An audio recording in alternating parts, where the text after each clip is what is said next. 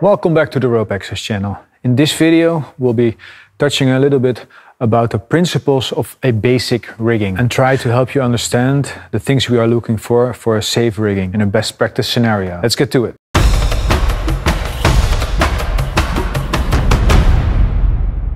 Every country has their own standards. For instance, in the Netherlands, we have a standard for anchor points that a single anchor point needs to be capable of a breaking strength of 12 kN or 1200 kilos. If we would look at the IRATA International Code of Practice, in there they say a 15 kN load for an anchor point. So depending on the country or the standard you're complying to, you're going to have to adjust these numbers a little bit. I mainly work for IRATA companies, so I'm going to stick with that. IRATA tells us that we need a 15 kN anchor point, and we need two independent anchor points. One for our main line and one for our backup line should something happen to our main line. Always two separate anchor points. For instance, we have these beautiful anchor points over here. If these both have a breaking strength greater than 15 kN or 1500 kilograms, I can do a basic rigging. What does a basic rigging look like? For instance, you tie two double figure of 8 knots or figure of 8 on a bight. Put one rope in one anchor point, get your other rope and put it in the other anchor point.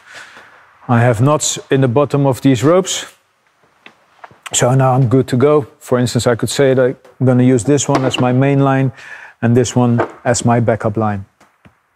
Should something happen to this, then I will fall into my backup device in the other line. This is basic rigging, perfectly acceptable. Another example of basic rigging, and the kind of basic rigging that we use often, is if the anchor points are really close to each other or on top of each other. So best practice, what a lot of people in the Netherlands like to see. I can't speak for the whole world, but where I work, a lot of people do like this. Put both of the bights in one carabiner and the other carabiner through both of the bights as well. Basic rigging, the load is shared. Should something happen to one sling, there will not be a shock load in the other sling. Another best practice, little point of attention, is that we try to put our carabiners in such a way that when I lock it, that the screw goes down. So down with gravity.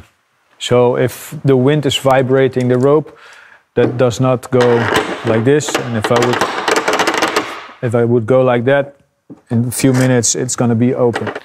Now when you're running airlines or high water pressures, hoses through the carabiners, you will see that the gate or the screw gate will be going up and down when the water is running through.